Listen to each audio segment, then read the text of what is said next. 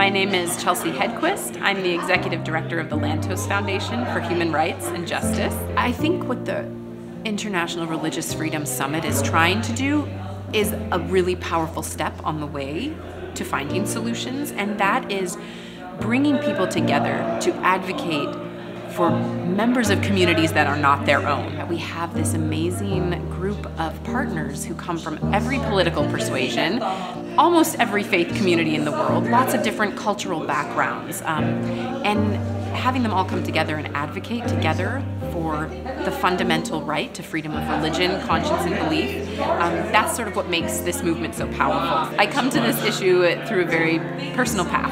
My grandfather and grandmother are actually Holocaust survivors. My grandfather was the only Holocaust survivor ever elected to the United States Congress.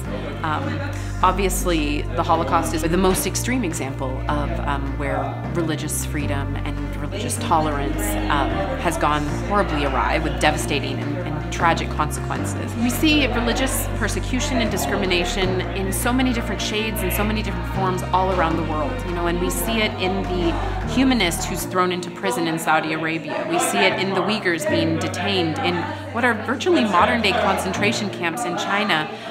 But we also see it in smaller and more subtle ways. Those small and perhaps seemingly insignificant injustices or indignities committed against faith communities, those can with some alarming speed move towards very grave injustices and even something as severe as genocide. Wherever we are in the world, wherever we see that freedom impinged upon, we need to be fighting to preserve it and standing up to defend it.